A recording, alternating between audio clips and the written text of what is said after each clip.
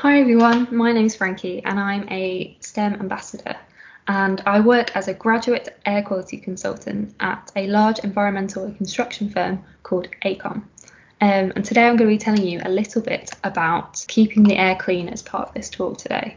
Basically, I want to talk you through what my job title is because I think it's quite abstract, so we're going to go through it bit by bit and then hopefully you'll get a better understanding of what I actually do. So let's start with air quality first of all. I don't know how much you guys know about air quality, but basically what it is it's how polluted the air is or what the quality of the air is like. So it's also like sort of measuring how much of pollutants are in it.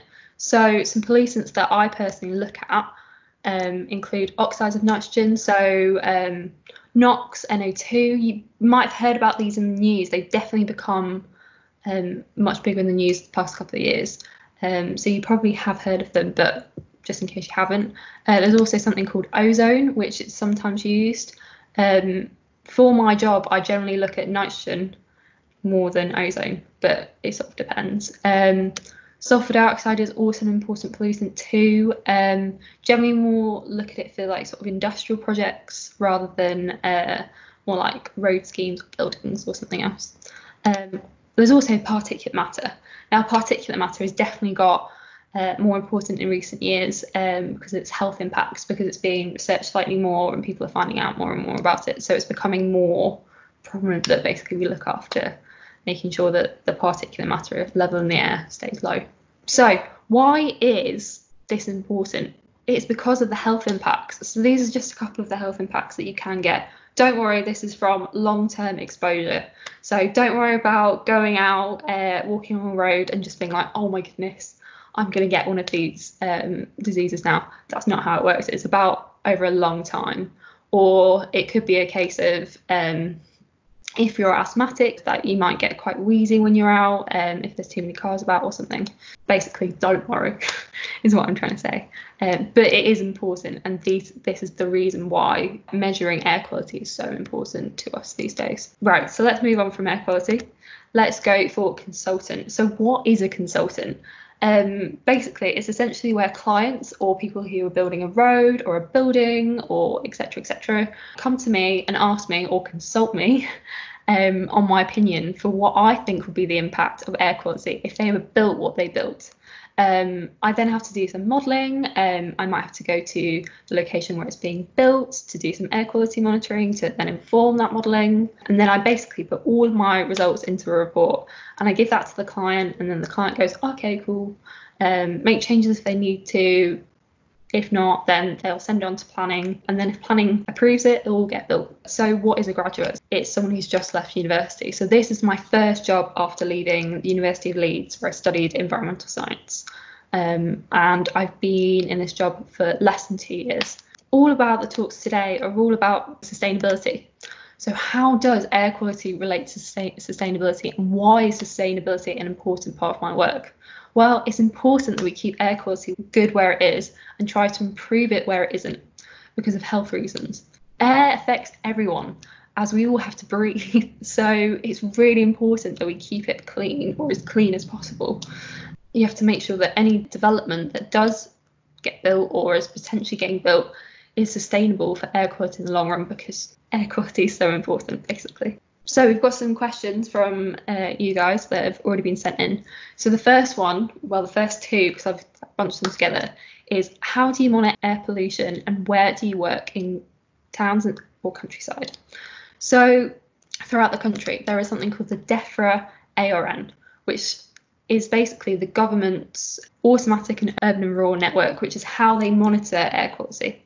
So there's lots of like little boxes and little automatic monitoring stations which monitor the air quality up and down the country. So this is a map of all of them. So as you can see, there's absolutely loads of them, and they're all monitoring air quality. These are both in towns and in cities, but also in like rural locations in the middle of nowhere. I mean, you've got some top of Scotland, so there's just loads basically. There's loads and loads in different sort of locations.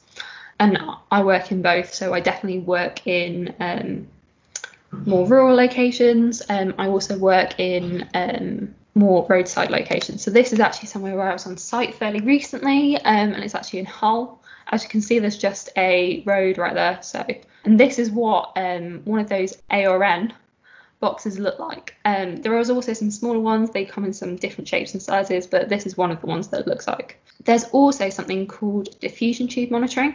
So this is a diffusion tube, and basically all you do is take one end off, put it up on a lamppost for about a month, and then I come along, take the lid back off, and send it off to a lab, and then we get results back.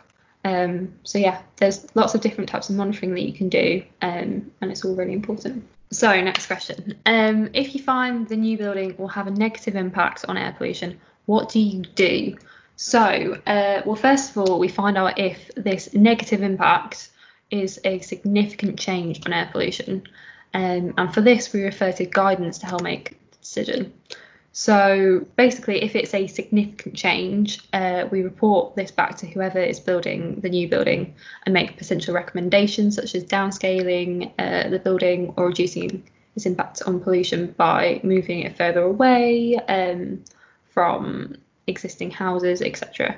Next question. So which subjects did you study at school? So I studied 3 separate sciences at GCSE with maths, 2 Englishes, geography, history, RS and an ICT diploma.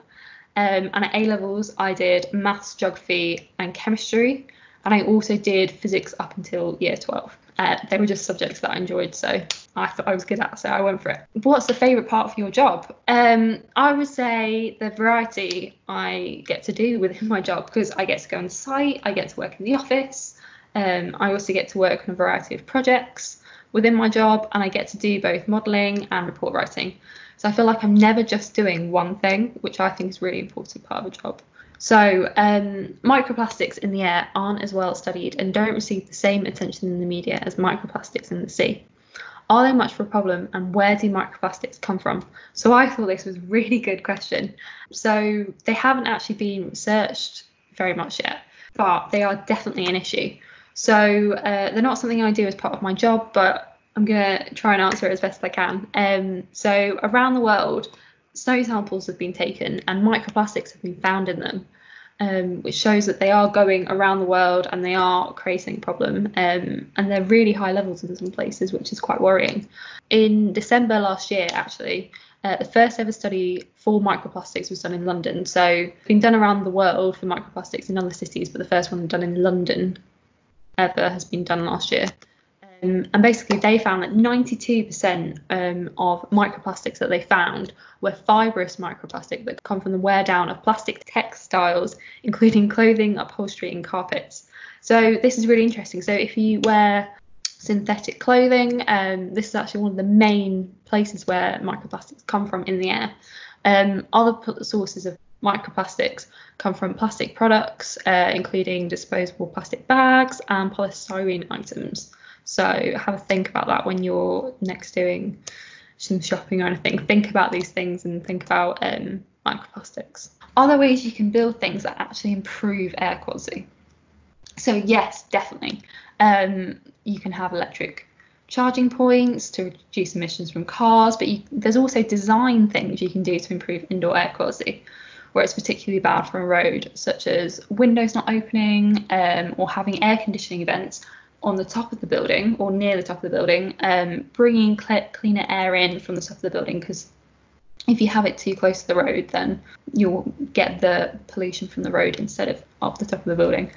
There's also air purifications for indoor rooms as well, so you might have seen them. So they are being sold now just in the general market that you can use to improve air quality within your own home. Is air pollution in the UK getting better or worse? So yes, this is a really hard question to answer, because generally in the UK air pollution is getting better. So this is a graph that basically shows all pollutants having a nice downward trend throughout the years since 1970. However, there are some localised areas, particularly in towns and cities, which may not be getting any better, or they definitely might not be getting better to that extent. The thing about air quality is a lot of pollution occurs in a localised area and affects the particular area where it is produced. Air pollution can travel vast distances across the entire world, but where it's like really severe is where it's actually produced. So it's a case of yes and no for air pollution getting better, because in a big picture way, yes, it definitely is. But in some localised areas, it could be worse or staying sort of the same. Do plants improve air quality? Yes, they do. So there's actually a study from NASA about good air quality plants to help improve the air quality inside your home, which is worth a check out if you're wanting to do that. And outdoors, plants are being used outdoors to disperse pollution. You might have seen them being used as barriers along roads. This is definitely a new thing that's coming in to separate people and pavements from the traffic to try and improve air quality. There's also lots of other ways that plants can be used to improve air quality. What did I want to be when I was little? Okay, so when I was about 9 or 10, I really wanted to be a meteorologist because I thought the weather was really cool and I just wanted to help predict it because it affects everyone. But when I was looking at universities, I kept this in mind, but actually I wanted to do something a bit broader. So I ended up doing environmental science, but with a little bit of like a couple of meteorological modules in there. And actually while I was at university, I realised that it's far more programming and a lot of really hard maths rather than actually doing any of the theory. So I was like, I don't want to do this anymore. So I did other sort of stuff at university, and that was actually where I learned about air quality, and I found that was really interesting. So that's why I ended up wanting to be an air quality consultant. That's all the questions I've got. So yeah, I just want to say thanks so much for watching. And I'm proud to be a part of a STEM Ambassadors, a large network of volunteers. Our commitment and support brings STEM subjects to life, and it helps demonstrate the value of them in careers. You too can request a STEM Ambassador, support your school and community group activities either face-to-face or online by visiting the STEM Learning website. Thank you. Bye.